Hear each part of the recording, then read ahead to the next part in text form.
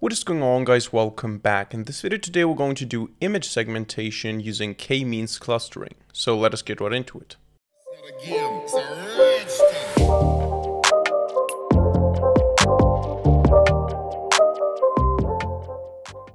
Alright, so we're going to perform image segmentation using k-means clustering in Python today. And what this basically means is that we're going to get images like these two here, the dog.jpg and the flower.jpg, and we would segment them into n different clusters. So if I say, take this image and cluster it using two different clusters, what would happen is the image would be reduced down to the two most important colors of this image. So for example, in this case, most likely it would be the dark gray background and the gold brown foreground. So we would lose a lot of detail because we would end up with two clusters, meaning two colors, and every single pixel in this image will be assigned to either cluster A or cluster B.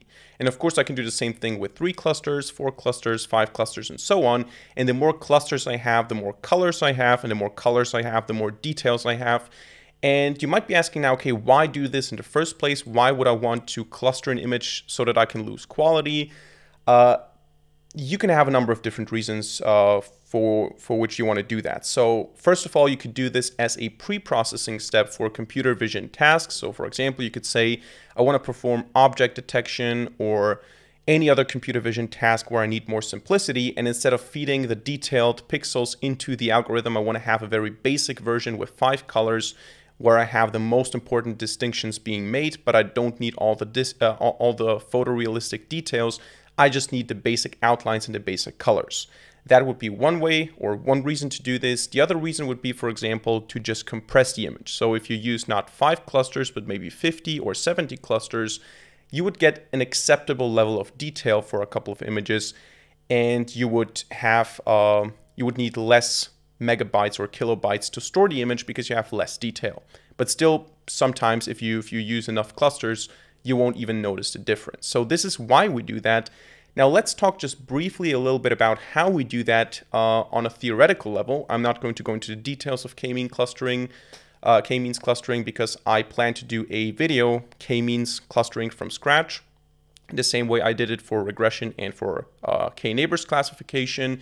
But I want to give you at least a very basic understanding, a theoretical understanding and intuition what is happening behind the scenes. And for this, I'm going to use my paint here. And in general, when you use k-means clustering, what you have is you have a coordinate system. Now, this is not going to be a beautiful coordinate system. In this case, let's say we have two-dimensional data. So every data point is x and y, an x-y tuple. So a point in a coordinate system. And now let's say I have a bunch of data points here and a bunch of data points here and a bunch of data points here. And then what I want to do is I want to say, okay, I don't have any labels for those. So this is not a classification task. I don't know that this is class A and this is class B and this is class C or anything. Those are just raw, unlabeled data points. And what I can do now with k-means clustering, and I'm not going to go into the details of how this works, especially also because I have a video actually on k-means clustering and what it does and how to use it in Python. Essentially, you can think about this as finding the centers of gravity here. So you have, let's say we want to say n clusters, in this case, is 3. So we want to have 3 clusters.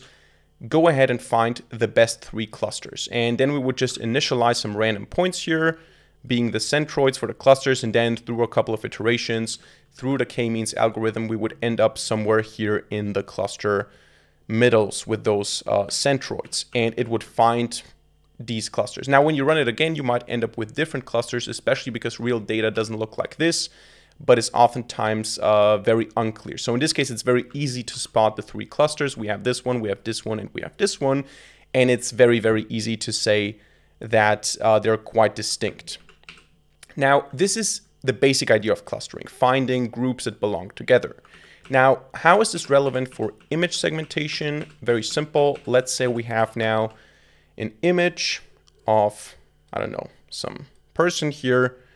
And of course, we would have, I didn't want to start that. Let me just go back.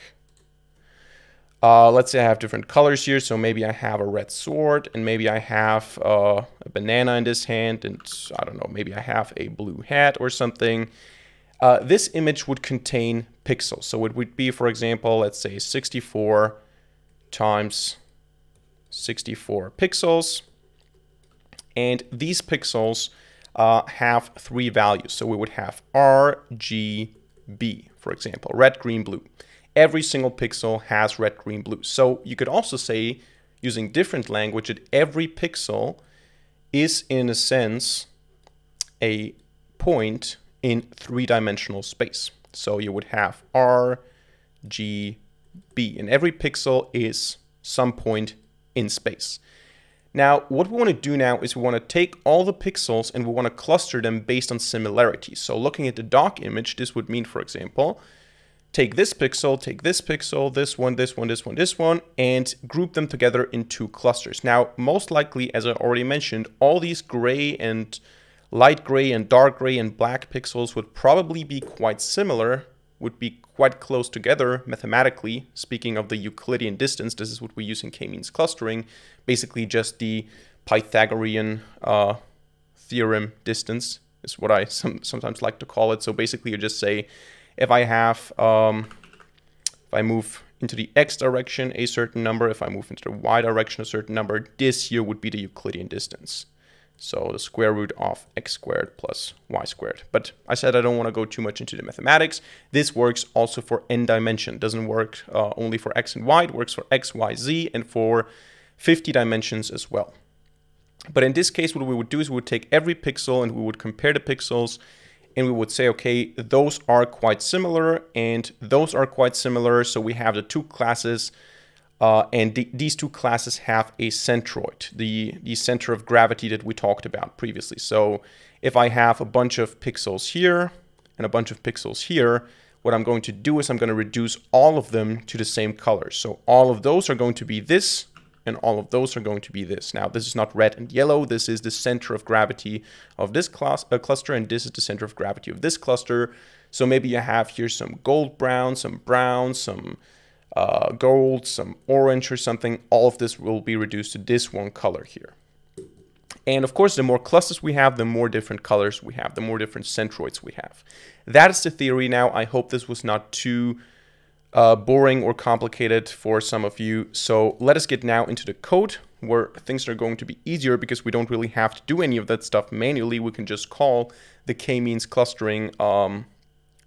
It's not a classifier. So the k-means algorithm, we can create an instance and we can do the clustering on the data, which is the image, and then we can see what the segmented image looks like.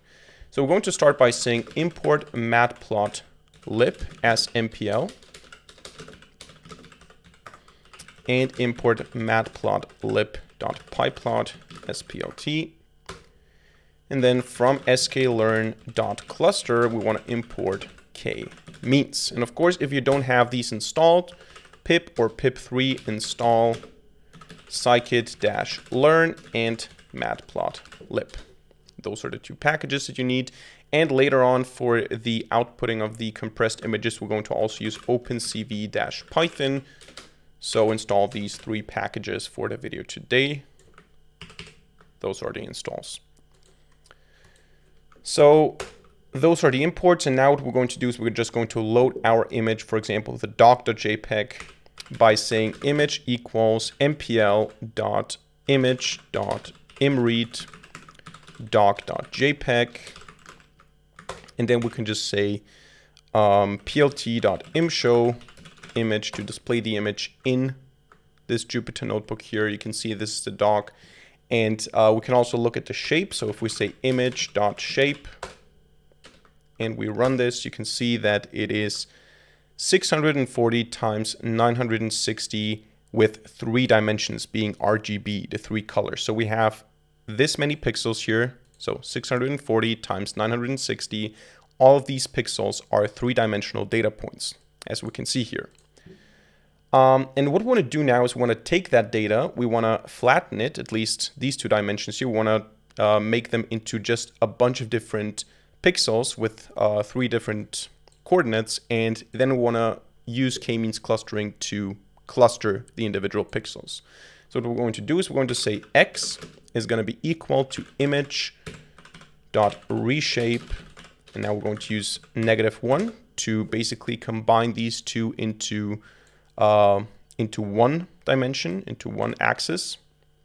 And then we're going to keep 3. So now if I say x.shape, we can see it's 614,400 pixels with 3 coordinates, with 3 values, RGB. And what we want to do now is we want to just use k-means. So we're going to say k-means equals k-means. N clusters, we're going to start with 2 so that you can see what we were talking about all the time. And then we're going to also say n init being equal to 10. The only reason I set this manually is because if I don't do this, I'm going to get a warning message that I'm not setting the default parameter. Or actually, I'm not getting the warning message. Okay, so let's just not set it. It basically just tells us how many times we're going to initialize the centroids randomly before we actually get an actual clustering result. And now we're going to say k-means dot fit x. Oh, here I get it. Okay, so let's just use it. N init 10, because in future versions it's going to be set to auto. But let's just go ahead. K-means dot fit x, and then what we're going to do now to actually get the segmented image is we're going to say segmented image is equal to k-means dot cluster centers underscore k-means dot labels, I think, underscore. And then segmented image equals segmented image dot reshape, and we're going to shape it back into this shape of the image that it had in the first place. And now all we have to do is we need to say plt imshow segmented image, and we need to divide by 255 to get values between 0 and 1. And here you can see what the result of this looks like, exactly what we said. We have 2 different colors. We have the background, which is kind of dark gray, almost black, and then we have this gold brown type of color for the dog itself. So you can see those are the most important colors. You have 2 important colors, and those 2 colors that we see here are the center of the 2 different color categories, you could say. And the more clusters I add here, the more detail I'm going to get in the image. So if I say, for example, give me 5 clusters, I'm going to get 5 different colors, meaning more detail, as you can see here. And I can also do this with 50. I think it's going to take longer, but I can do this with 50 as well. And after some time, I'm going to get the image.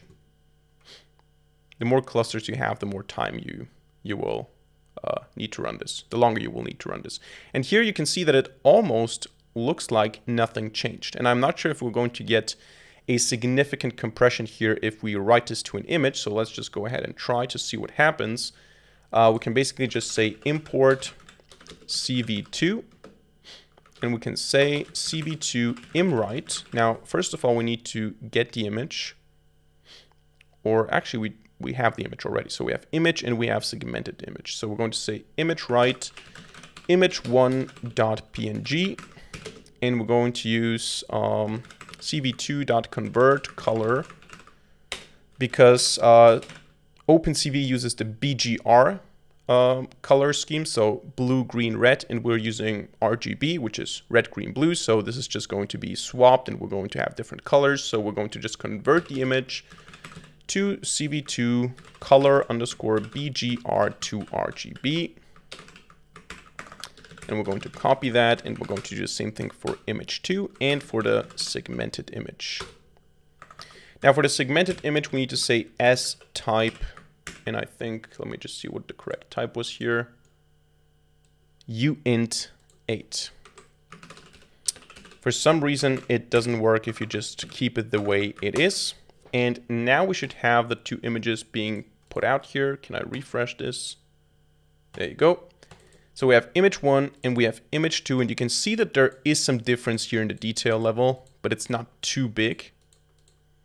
Now let's just see how much difference in size we have here. So if I go to programming, Python current, then we have image 1 being 622 kilobytes and this one being 417 kilobytes. So a little bit of compression is happening here. And if I reduce this number here to 20, for example, then of course we would lose a lot of detail, but you will probably see a larger compression.